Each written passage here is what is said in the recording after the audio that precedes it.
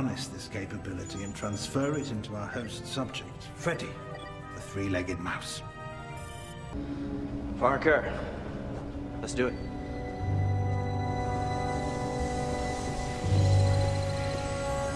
Have you ever wondered what this structure is? What does it do and why is it shown here?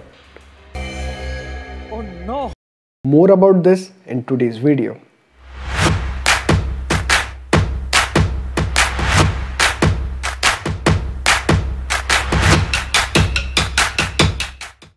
Hello and welcome everyone. In this day and age where everyone is talking about DNA, genes and vaccines, it becomes very important to understand the basis of it. So what is DNA? In the schools, everyone must have heard that DNA is the genetic material, but we fail to understand its importance.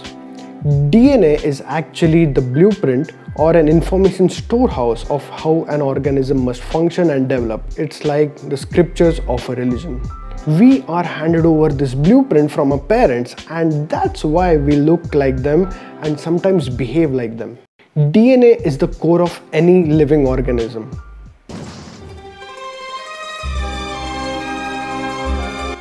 No DNA, no life. Now that we know how important this molecule is, we'll understand its composition. Like any complex structure is made from simple building blocks, like a Lego set is made from individual Legos, similarly DNA is made from units termed as nucleotides. These nucleotides are made from three different components: a sugar, a phosphate group and a nitrogen group. A DNA is built by using four different nucleotides. Consider these four different nucleotides as different colors of Lego blocks that you'd use. For now, let's call these nucleotides as red, green, blue and yellow. Now the nucleotides stack up on one another to form a strand of DNA. But this is just one half of DNA. DNA is a double-stranded molecule, and to form such a structure, the red nucleotide forms a chemical bond with the green nucleotide on the opposite strand. And the blue nucleotide forms a bond with the yellow one. And in such a way, a double-stranded DNA molecule is formed, and it looks like a ladder, but in its true form, it's a helical structure and looks something like this. Now we arrive at a very interesting point.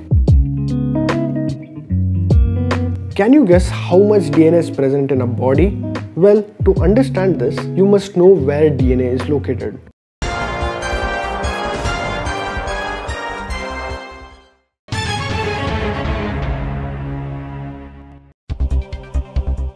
DNA is located and cooped up in all human cells, whether it is your brain cell, it is your liver, your skin, everywhere except the red blood cells. But that's a story for another day. And each cell has exactly the same DNA in it. In a cell, there are two copies of DNA, one coming from your mother and one from your father. And one copy of DNA is 3.2 billion base pairs. And together in a cell, there are 6.4 billion base pairs of DNA. That's a lot. Technically, you are a billionaire, but that's still less than Jeff Bezos.